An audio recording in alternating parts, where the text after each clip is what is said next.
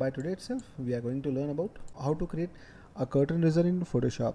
So for that, first of all, go to file, new, take a new document with something like HD format, and I think this is called, not this, this is called an HD of 1920 by 1080.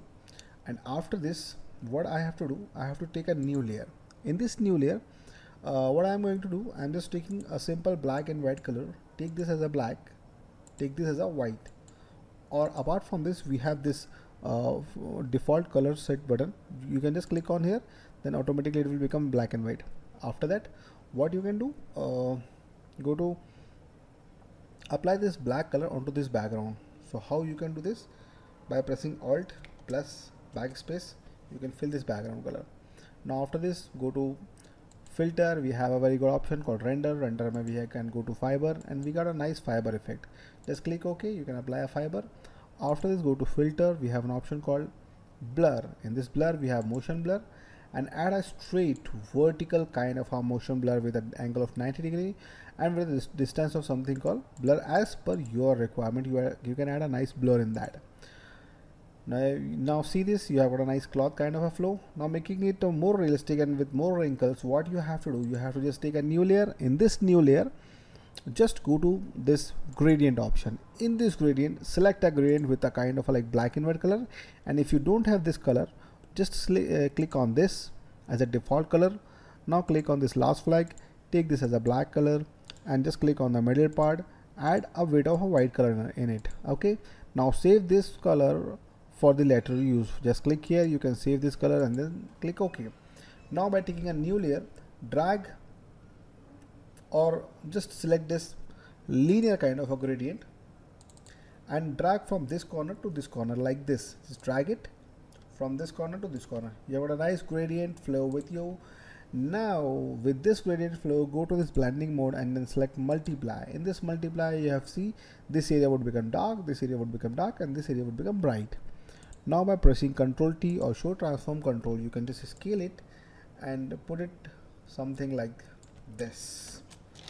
Okay, after this, what you have to do, you have to just Alt Shift and drag this, Alt Shift and drag.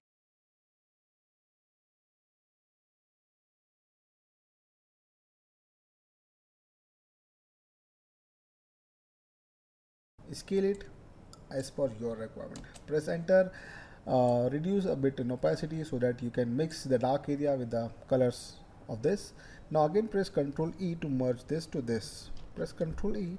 Now you can see this. You have a nice curtain with foldings and all. Now go to layer. In this layer option, no, don't go for layer, just image adjustment, and we have an option called hue saturation. In this hue saturation, just click on this colorize, and after this colorize, just increase the saturation of the color. Take a bit of an orange like this, add a bit of darkness to make it a pure red kind of a cloth for you. So I think you like this color, and just click OK. So you have got a nice red curtain with you. Name it as original, ORIGINAL, original. After this, what you have to do, you have to just make a copy of this original layer, and you have to hide this original layer, and by selecting the copy, by pressing Ctrl T, just rotate it a bit like this. By pressing Shift, you can rotate it something like this.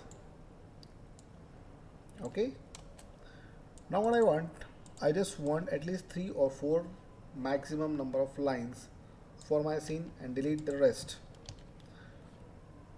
and stretch it as much as you can. Now after this, what you can do, just go to filter. We have an option called distort and polar coordinate. It will make it a round kind of a flow for your scene. Okay, just click OK. You have got a nice round flow with you. Now scale it something like this, and just place it on this top. Now again, what you have to do, just click on this layer window, and in this layer window, go to filter. We have an option called drop shadow. In this drop shadow, you can add a nice shadow effect for your circle, something like this. Now this will give you a depth. Press Ctrl T, go to warp and give it a nice triangulate effect, something as per your requirement. Add something like this. Now drag it, now drag it, now drag it.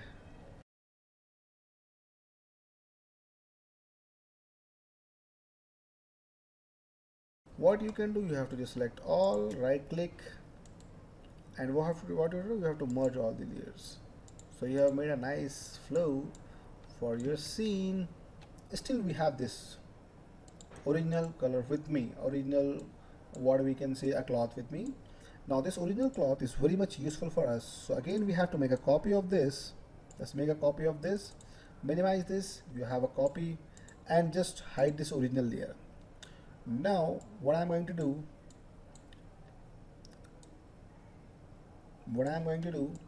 I'm just selecting this copy, put it into this part, make it a bit long like this, and then after this what I have to do, I have to just right click on it, go to warp, so that warp can give me a nice cloth kind of a flow for my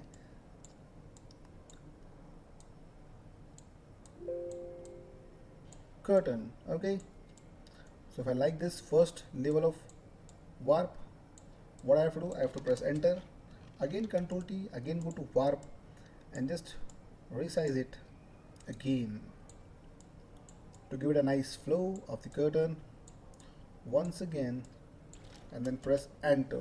Okay, so I think you like this. Again just right click or shift alt and drag it, right click on it, or before by pressing Control T, and then flip horizontal and drag it like this. And if you want to just remove the kind of a symmetry in it, what you have to do, you have to again go to warp and add a bit flow that could make it not uh, even. Now what you can do, you have to just tie this cloth with some rope effect. So for that, what I am going to do, I am just taking a new layer, and this new layer, using this like a rectangular polygonal tool or a rounded rectangular tool with a selection type of path, and I'm making a nice circular path like this, converting this into a selection. And after that, what I'm going to do, I'm just using this gradient, and in this gradient, by selecting any kind of like black or a rope kind of a color with a brown and yellow shades, by clicking OK, and just drag and make a new flow like this. Control T, Control plus zoom in by using is Q, dragging it like is Q, and rotating it something like this, and again scaling something like this, enter. So I've got a nice loop kind of an effect, and I'm just copying this as per my requirement. I'm just copying this and making something which could be look like a rope. Okay, I think this could be okay. Now by selecting all these, press Ctrl E, I got a nice flow. Again make one more copy of this, again make one more copy of this, and again make one more copy of this, and again merging all these layers, I got a nice flow. So I think this could be okay. Again Control T, and I'm going to like flip vertical and just dragging it as per my flow, scaling it something like this, scaling something like this, and using this warp effect, I'm just making it a bit round. This would be a bit round kind of an effect for my scene.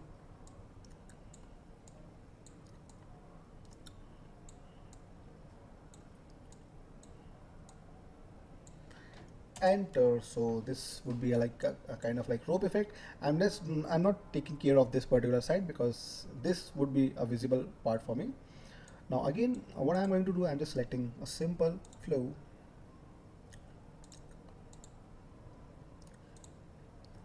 making a new rectangle with the new layer, adding the same gradient like this, making one more copy of this, rotating a bit, scaling a bit like this, and by press enter, I'm just dragging both the flow like this. Press Ctrl E to merge both them, and just placing it on the top of the first knot. So in this way I have created a nice knot effect. I think you like this, or I can place it a bit downward and scaling it and giving it a nice flow like this.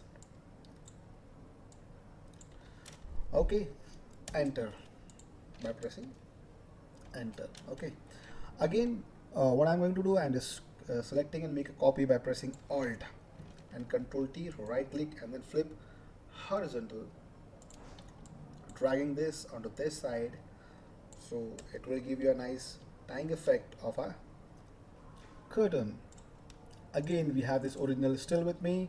Again I'm making one more copy of this, dragging, selecting both the original copies by making a group, and this group SID side CURTAIN curtains, and ropes Control G, that is ROPES ropes, and Control G loops, that is my loops. So again I'm taking this original copy, hiding this original, and again selecting it, making it something like this. Okay, this time what I'm going to make, I'm just selecting it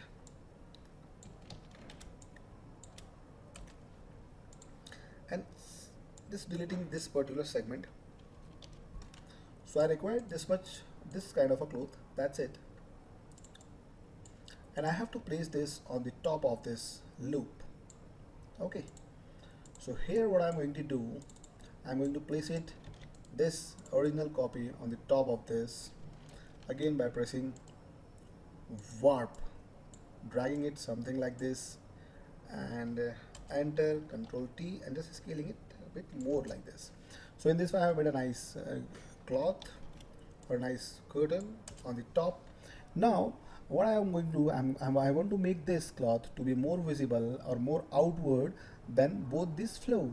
So see this, using drop shadow I can make something making more coming outward, and making something to going to backward. So same I am doing with this particular original copy. Now go to effect, drop shadow, and adding a bit of a like drop shadow something like this, making it more dark, and more dark like this, and click OK. What I'm going to do this time, just right click on it and click on the rasterize style. The style is now going to merge into this layer. Again let's drag it, Control T, and then flip horizontal, make this on the opposite side like this. So in this way you have a nice curtain flow with you. Now using this particular side curtains, what I'm going to do, I'm just merging this, right click, and we have an option called merge group, so this will become a nice flow for me. And after that go to image adjustment, and using this exposure value make it a bit dark. Okay, so that it will give you a nice dark effect, and this will give you a nice bright effect. This time again in this layer window I have original still with me, and using this original just make a copy of this original layer, hide the complete original. Using this copy layer just drag it and make it a bit little bit a very tiny flow, so that it will give you a nice flow of a background. Now placing it this side, make one more copy by pressing Alt and make one more copy of this. Now what you are going to do, you have to just merge all the 4 copies by pressing Control E. Now after that just scale it using warp, make it a bit curve if you required. Okay, so I like this flow. Again using brush with the same color, with soft brush with a bit of little opacity, using multiply mode, what I'm going to do, I'm just making this last curtain or a background curtain, BACK backdrop curtain, making a bit dark from the top side. I don't want to make it like overall dark, I just wanted to make it dark from the top side, so that it will give me a nice round effect. Okay, I think you like all these things. This time now I'm going to make I'm going to make a base for that. So what I'm going to do, again making a new layer, or this time what I'm going to do, I'm making this new layer on the top of this original layer. So what I'm going to make this, The reason behind is that I just wanted to show you what I'm going to do. So using this blue color, a voltage blue color, click here. Again, by pressing Alt backspace, I'm filling the color. Now this time I'm going to take a like dark violet color, go to filter, render, and again use fiber. Okay, after that take one more new layer, add a blue color this time, Alt backspace, go to this filter gallery, and use texturizer, and in this texturizer you have an option of break. Click OK. You have got a nice break, and you have to blend both the options using overlay so that you can blend it, or any other option which can give you a good effect. You can use that also, but I think overlay is something good for me, so I'm using this overlay effect. Now by pressing Ctrl E so that I can merge both the layers. Ctrl T, drag it. By pressing Ctrl, dragging it and making it something like a perspective flow for me. That is the only reason I have put this layer on the top, to just show you the perspective flow, nothing else. Now by pressing Ctrl minus, scale it as much as you can, stretch it as much as you can, and press enter. Now this time when you drag it below this side curtain, you will found a nice stage for you. And after this, what you can do is that make a rectangle something like this on the top of this base, so you can say it STAG stage, and on the top of this stage make a new layer, use this selection, go to the gradient and make something colorful like this, or I can say just use black and white color. Select this, use this as a dark color, use this as a bright color, again use this as a dark color. Okay, click here, click here, click here, click on this, make it a bit more bright, click OK. So if you got a nice gradient flow with you, now make a new, save it, OK, and just drag it from this part to this part. Okay, make a new layer, or on a similar layer, this time click on this kind of a color. Okay, and in this color use black and white, click OK, make a new layer and drag it something like this. On the top that is black, on the bottom that is white, and blend it to give it a nice blend effect, something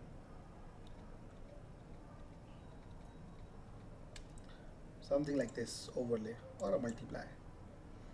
So now blend both the part, go to warp, click on this warp and make it a bit round.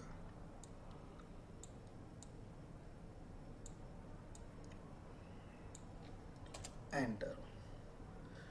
Now drag it and place it below this curtain so that it will give you a nice flow of a background. This time what you can do, you can use this stage, click on this brush with the same setting of multiply, opacity and hardness. What you are going to do, you can just lock this pixel, darken from the opposite side, or you can use it like a grayish black color, make it a bit dark so that you have got a nice flow. That's it. Once again take a new layer on the top and add a bit of like light color, that is like orange, light orange. By pressing Alt backspace, you can fill this orange color into this background. This time scale it from both the side. Now use eraser with like a soft eraser and erase it from this side. Erase it from this side also. With full opacity you can erase it, Ctrl T and just make it a like triangle. By pressing Ctrl you can give such kind of an effect and just enter. Now again increase the size of brush by using bracket key and just reduce the opacity and just fill this part. See this, it's a nice spotlight. Drag this spotlight below this curtain. Control T, rotate it as per your requirement. You can just place it anywhere in your scene, and using eraser you can make it a more soft, something like this. Again, make a copy, rotate it and place it somewhere else on the opposite side, and merge both the layers for the light. Now this time go to image adjustment and hue saturation, and whatever color you want for your light you can change it. If you want it in a blue format you can use a blue, not an issue, it's a blue. Go to screen, make it a bit of more bright by using screen. So in this way you can add something good. Okay, this time now it's time to add some text effect.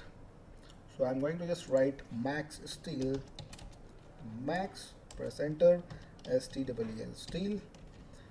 Now this is increase the size of this max steel, and this time use a color that is again a kind of a blue color, because I like the blue, so I'm taking blue as a color. And using Windows we have an option called styles. In this style you can add a kind of any kind of style, whatever you require for your scene you can add that. If you don't get such kind of styles in your database, then what you have to do, you have to just go to this drop down list and add as much as styles you required for your scene. Okay, I think this could be okay for your scene. Press this, pressing this, and go to this stage, image adjustment, hue saturation, and I think I have to make it a little bit blue with a less saturation intensity, something like this, and with a dark parameter, something like this. Now by using this same max steel, just make a copy by using duplicate layer, and this time right click and you have an option called rasterize type. In this rasterize type and rasterize layer style you have got a nice layer. Press Ctrl T, make it a bit of a shadow,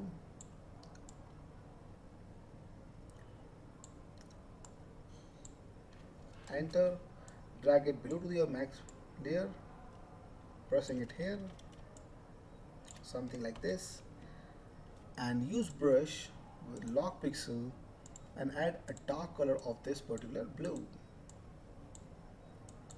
Opacity full, normal color, and add a black color. Now add multiply, make it a more black, something like this.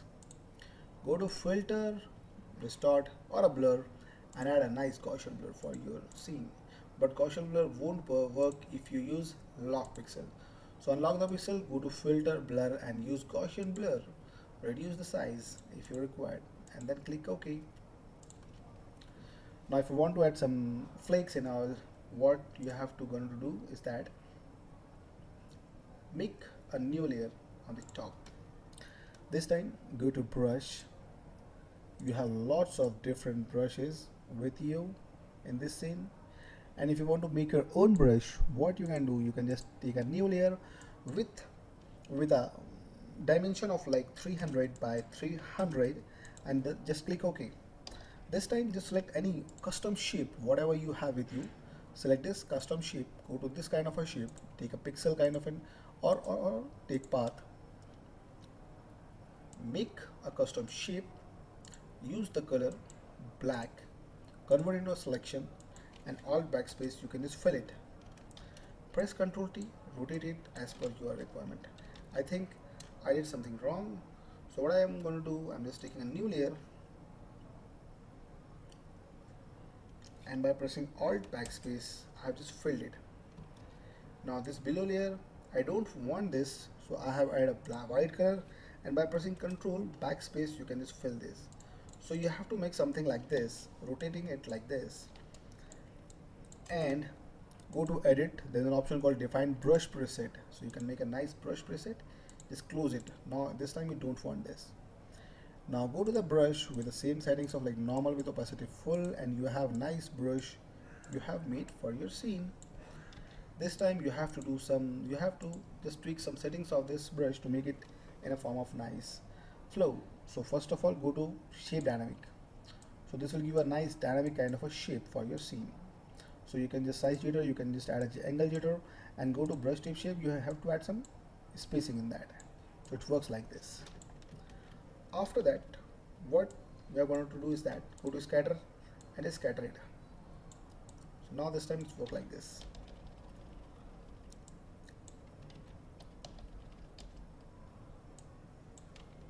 Okay, I think you like this flow. Finally, go to color dynamics, select any kind of a color, whatever you required for your scene is called pink, and just click on hue jitter. Without hue jitter, it's look like a pink, and with hue jitter, it will give a nice sparkle effect for your scene. So I think you like this. Thank you so much. Thanks a lot.